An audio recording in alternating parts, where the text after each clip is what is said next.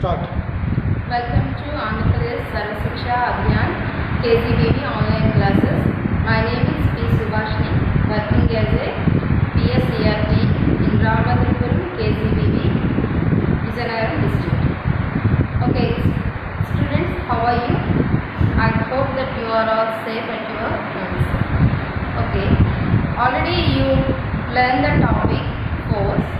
So this is the last concept in this chapter. The very important topic is nothing but pressure. So children, in our daily life we use the term pressure in so many times. What is the meaning of pressure? So when you go to your home asking your children, so they said that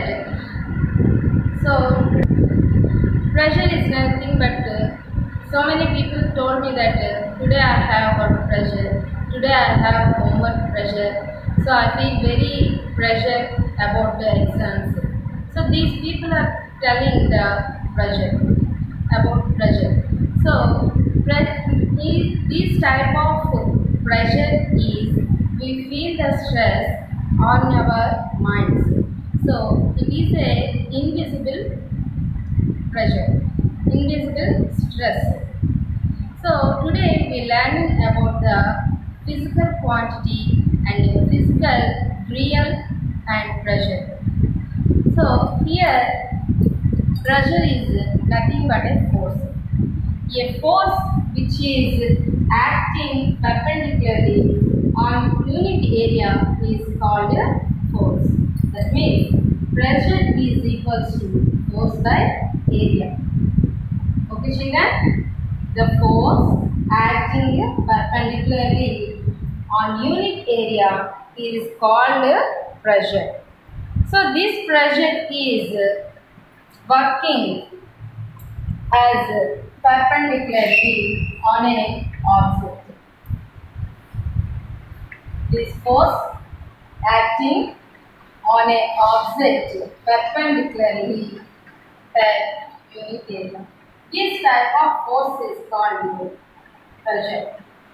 So this pressure also called as stress. This pressure also called as stress. So the SI units of pressure is force. We can measure the force in newtons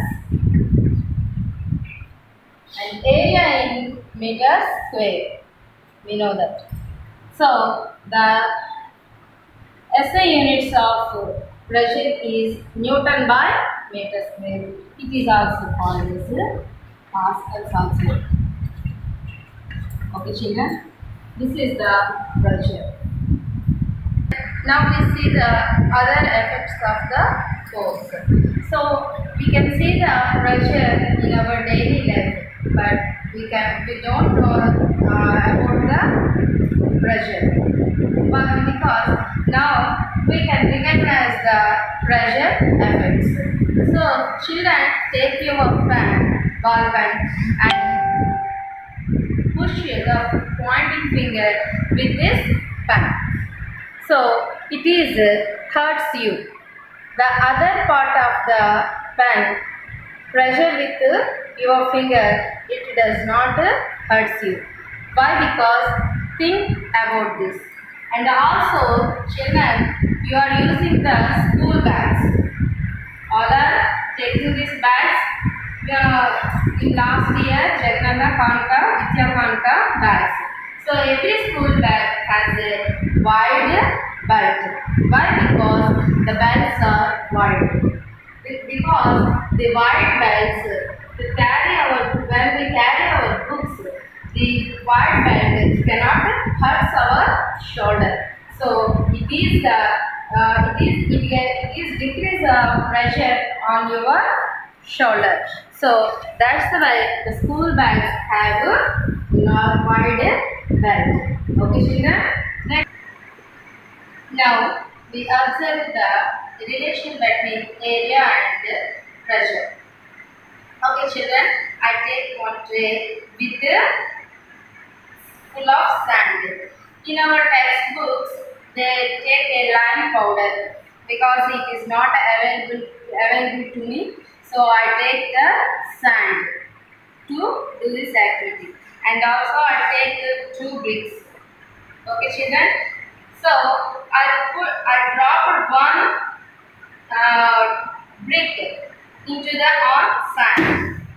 Okay, and another brick also I dropped in this sand. Now I remove these 2 bricks at the top. Children, you carefully observe the 2 bricks in the sand. So the vertically I dropped brick is more deep into the sand, and I dropped the horizontal brick is getting little bit sink in the sand. So what do you observe in this case? Why it is deep in the sand more than the horizontal drop brick? Okay, children. In this case, we observe the relation between area and the pressure. When the brick is entered into the sand, so all the pressure is worked on this little surface. So it is more dipped into the sand. So this brick has a more surface area. So acting of force is less than to compare this brick. So that's why this brick is dipped into the more in the sand, and this brick is less than to this brick. Okay, children. And also we observe the cutting the vegetables. Our knives have a sharper edge. Why all the knives has a sharp edge? Because when we apply the force on the knives, the sharp edge can cut the vegetables. The total area, the total force is acting on the surface area. Here, okay. Once again, we are discussing the formula of pressure. Pressure is equals to force by area. Children, we know the relations in our mathematics.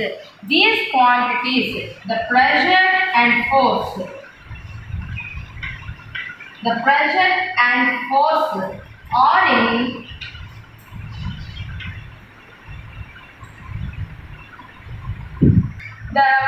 according to this formula, the pressure and force are the proportional ratio. That means when we increase the force, the pressure also increases.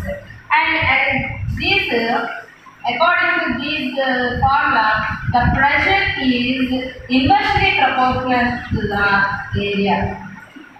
Okay, children. When the surface area is increases, the pressure will be decreases. Okay, the area of contact is decreases, the pressure will be increases. So in this way, the sharp edge end is hurts our finger point, and also the cutting of vegetables are in the same way. Okay, children. This is about pressure. Okay, children, we are here usually see the people in our villages, they using sumpa on their heads when they are carrying heavy largest things. When they bring water from observe this diagram. The people carrying water from wells or borewells from long distances, they use sumpa on their heads, but the cloth is used to like this on their heads. Why? Because this type of sumpa is called sumpa on their heads. Why they using sumpa on their heads? The pressure of the parts is acting on the head. They do not use the sumpa the way the area of contact is decreased. So area of contact is decreased. So that's why they feel very stressed. If they using sumpa, the area of contact is increases. So the pressure will be decreases. So that's why the people using sumpa on their head. This is a daily life observation in our lives. Okay, children. Okay, children. Once again, I repeat the force. Please simply. Okay, force is the main two types of forces: pull or push. Pull or push are called as a force. Okay, children. The force are the main two types. One is contact force, and another one is field force. And again, contact force is four types. Muscular force, when we apply the force with our muscles, this type of force is called muscular force. And normal force, and frictional force, and tension. Okay. Next, another one is field force. Field force is again three types of force: the electrostatic force, the magnetic force, and gravitational force. So what is the main difference between these two field forces and contact forces? The objective both are in contact. In contact, real contact is this is in not contact. Okay, children. And another topics in force is pressure and FTD. FTD means, you know, children. Once again, I remember free body diagram. So these are the main topics in this lesson. It is very interesting topic. So you are all write the notes and post in our groups. Okay. Okay, children.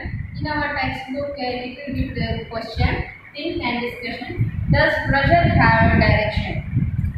Pressure ki direction anedi unnada. So ikkada మనం apply చేసే force అనేది so we apply the force on this area in perpendicular direction, but in the object this force is acting throughout the area.